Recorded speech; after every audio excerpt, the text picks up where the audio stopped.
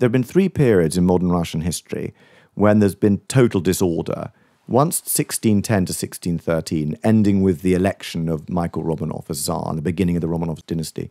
Then second, the Russian Revolution, 1917 to 1920, ending with Stalin. And then the 1990s, the disorders of the 1990s, which ended with Putin.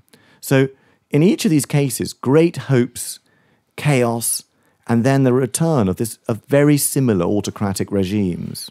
I think it's a return to old habits of behavior that are just unstoppable, no matter what the system, whether it's communism or Tsarism or now a sort of hybrid democracy. And it's interesting that one of the things that Gorbachev did was invite the young Ralph Nader to go to Moscow to teach people how to grizzle, how to complain about their consumer goods.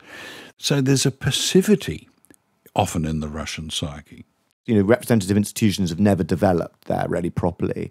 And what really everything depends on is personal contacts. And of course, that's how the Romanov court was run. You had to know someone who knew someone who had power at court.